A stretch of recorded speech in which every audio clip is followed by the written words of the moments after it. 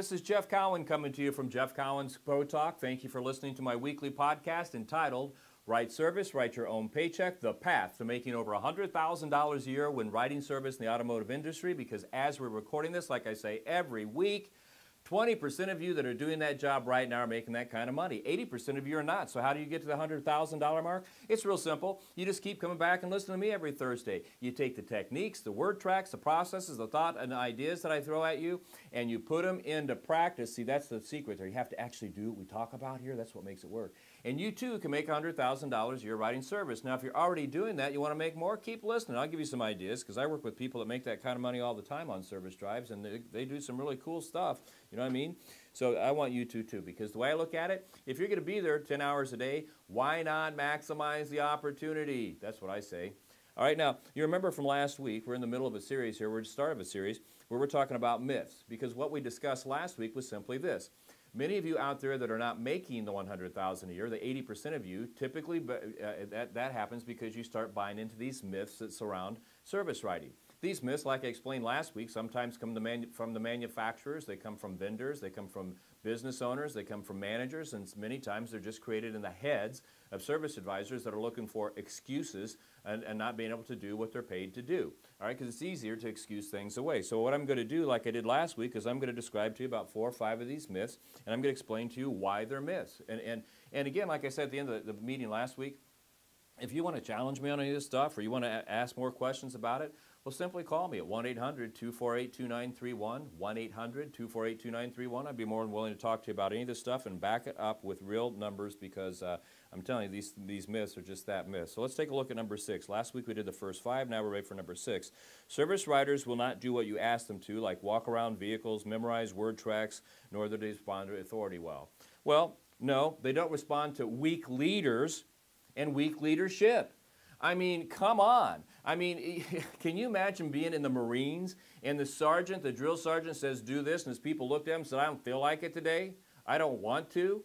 I mean, are you kidding me? I mean, that would never work. I mean, in any business or any team there's got to be a leader and there's got to be people that follow. I mean, you need to set up a culture of just that. You're paid to follow my lead. I'm going to ask you to do things that are easy. I'll never ask you to do anything that I won't do myself. From time to time, I'm going to change what I ask you to do. We're going to add things in. We're going to spruce it up. It's part of it, you know. I'll give you some ideas, and most of the time they're going to work because I'm your leader. I've done this for a long time. Every once in a while, I'll give you a new idea, and it won't work, and we'll change it for something that does. You're the leader. You're signing their check. I mean, think about it this way, leaders, because here's what I want you to think. And we're going to address this, by the way, in a few weeks when I show you how to hire people, because a lot of you are having trouble with that.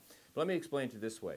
When you have a service advisor that refuses to walk around a car, we have a service advisor that refuses to use word tracks that you know are going to get you perfect survey scores, higher retention, and more sales.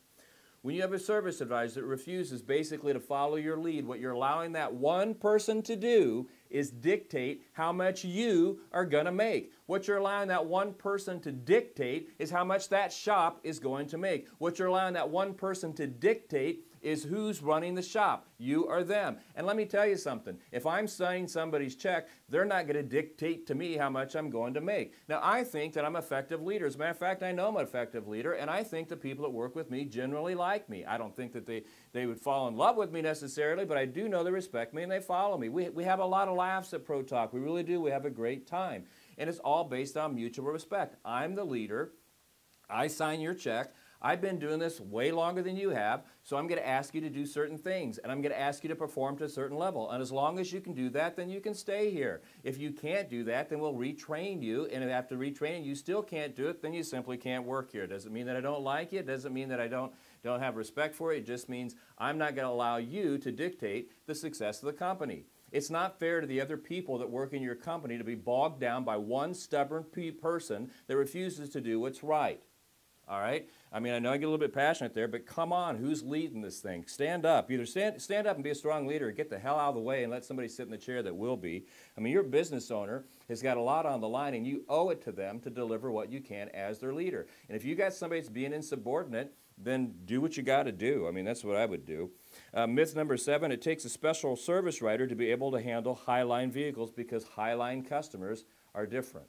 Again, the myth is it takes a special service advisor, special type of service advisor to handle Highline customers because Highline customers are different. Baloney, it's a myth. Now, Highline customers are rarely different from non-Highline customers. As a matter of fact, many times they're the exact same customer. I mean, how many of you people at a BMW store have seen somebody come in, drop their Beamer off, and then they go out in the car and climb in their spouse's truck? Okay, their big Ford 350. Right? How many times have you seen something like that happen? So you'll be at a Mercedes store and somebody drops it off and they go out and they get in their Chevy van. How many times have you been at a Lexus store and seen somebody come in, their ride home is a Toyota? I mean, they're basically the same people. Now, I don't mean to be pretentious here, but I've worked very hard and I live on a street with a lot of successful people. And in every one of these driveways, there's a Mercedes, there's an Audi, you know, somebody's got one of these cars, there's a Lexus, there's BMWs, there's Teslas sitting all over the place.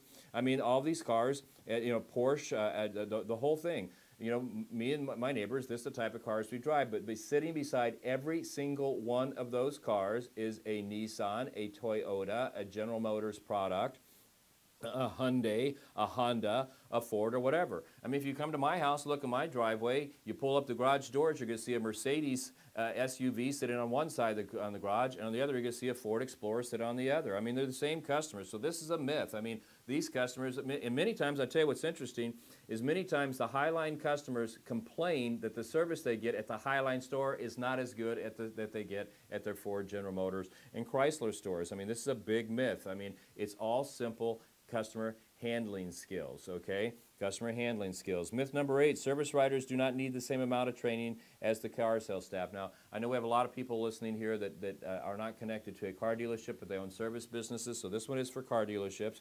Service writers do not need the same amount of training as the car sales staff. Well, let's just look at it this way, okay?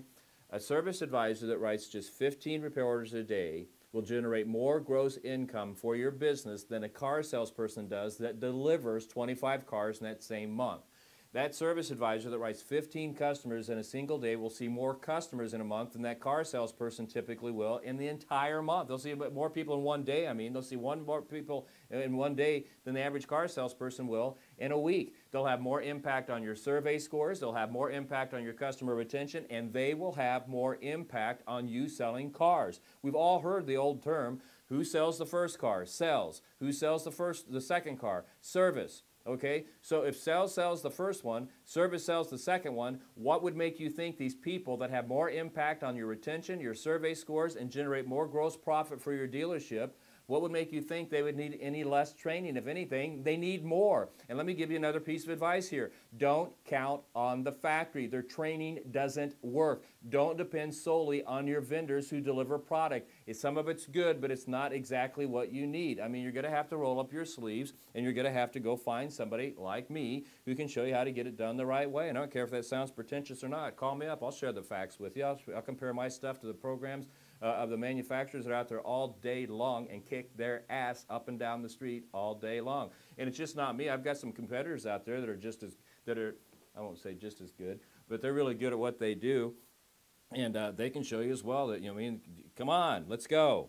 All right, they don't need the same amount of training. That's a myth. Now, before I give you myth number 9 and 10 for this week, I want to talk to you about this book. It's called Right Service, Write Your Own Paycheck, The Path to Making $100,000 a Year. Managers, business owners, get your people this book. What are you waiting for? You keep watching these videos and then everybody feels good and you walk out, you don't do nothing. Let's get serious about this. Get them a book. You can get it at Amazon.com or you can get it at AutomotiveServiceTraining.com, AutomotiveServiceTraining.com, or you can call 1-800-248-2931 and get that book. It also has a companion video series with over 10 hours of videos that I'm teaching with full testing and the like. Got a new service advisor, need somebody that needs a refresher? Get him that book, get him that video. Come on, let's go. Let's get this thing done. Also, I've got a book sitting here called What I've Learned from Attending Over 35 Indy 500s. Now, this is a good book. This is becoming a national bestseller here. We just got approval from the Indianapolis Motor Speedway themselves, so they're going to be offering this book at the gift shop during the Indy 500 and throughout the rest of the next year. It's lessons in sales, motivation, leadership, management, and life in general. You can get it on Amazon.com in hardcover, softcover, soon to be audiobook as well. You can download it to your tablets. You can also download the other one to your tablet if you want. And you can get this one at either AutomotiveServiceTraining.com through us or thejeffcowan.com.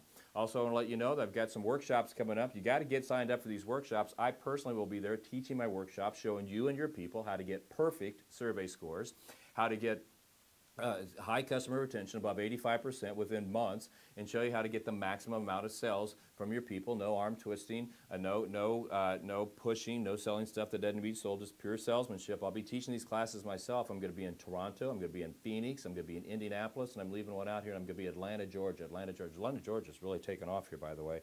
And there's people down there excited about Jeff coming to town, and I'm excited to go there. So's Toronto, man. Toronto's always good, though. And the others aren't doing bad, but those two are really selling quick. All right, so let's go back to this. Today we talked about some myths already. We talked about service riders won't do what you ask if you like walk around cars and whatever, because you suck if they won't do it as a leader. Myth, it takes a special service rider to handle high-line customers. Baloney, it's the same customer. Myth 8, service riders don't need the same amount of training as car salespeople. If you're at a car dealership, really, they work with more people than your car sales staff. They don't need as much. Huh. All right, myth number 9. Well, I can't even believe this one comes up in today's environment, but it comes up all the time. Women service riders who are mothers are risky due to parental responsibilities. Let me repeat that one, man. I'm almost afraid to talk about it. Women service riders who are mothers are risky due to parental responsibilities. That's a myth. Some of the best service advisors, matter of fact, the best service advisors I know. If I was to rank all the service advisors I've worked with over the last 30 years, out of the top 10, the top seven are women, and 6 of them have kids. 5 of them are mothers and raise their kids on their own. I mean, they sometimes make some of the best service advisors out there. Think Mother Bear and Cubs. I mean, they could go the extra mile to make sure their kids are fed, they're housed, they're clothed, they've got transportation, and they get the best of everything they can get. I mean, come on. I mean, if I was you, I mean, if everything's equal, I mean, I got to be careful what I say here, but this is just a myth. I mean, tell it to Abigail Adams, you know, president of John Adams and the mother of John Quincy Adams. Now, I know some people say, well, you go way back there, you know, life was so much easier because they didn't have... Baloney. Life back there was hard. Today, we've got it easy. Can you imagine getting up out of bed at 4 o'clock in the morning and going to kill your breakfast? Can you imagine have to go out at 11 o'clock in the middle of the afternoon and kill your breakfast and eat it? And have to manage hundreds of acres? I mean, this woman was tough. If you've never read a biography about Abigail Adams, it'll sum up everything you need to know about women. I mean, women are tough, man. So when it comes to women service riders, just because they have kids, that's the ones I'd look at first of me. Matter of fact, here at Pro Talk, I've got several single mothers working here, and I find them to be some of the hardest, most dedicated workers that I've ever seen, you know? I mean, come on. It's what, 2018? Come on. Myth number 10, service riders who work in economically challenged areas cannot sell as much as riders do that work in affluent areas. Myth. And here's how I can prove this. If I was, now, first of all, when we go into service drive as a company, we advertise that we'll get a 5/10 increase within the first week, and we do. I mean, that's what we do. But when we go into areas that have financially challenged customers, we get a 7/10 increase. Now, if I was to list out over the last 30 years all the zip codes that we've visited, you would see that at any given time, including today, 20% of the time we're on a service drive. It's a service drive that's in a non-affluent area, meaning their customers are broke, poor financially challenged people. But we get a 7/10 increase. Well, Jeff, that doesn't make any sense. How can you go to a place where they have customers that have less money, but you sell them more? Well, it's easy.